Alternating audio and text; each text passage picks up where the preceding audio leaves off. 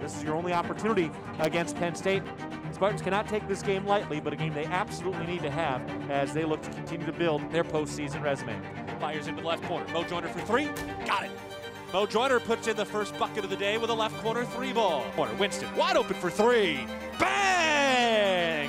Curls around a screen. Passes back out. A-roll knocking down the three. Cloud in transition with Osmond. Cloud lays it up. Good to the foul. Mia Cloud taking over. And gives to Cloud, who has a head of steam. Into the lane. Puts up the teardrop. That is good. Tap from beyond the arc. Into the post. Blocked by Janae Crooms. Bigger center.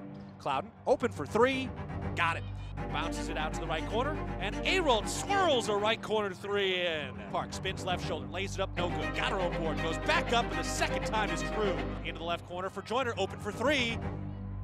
It's a victory for MSU. Michigan State wins 78-65.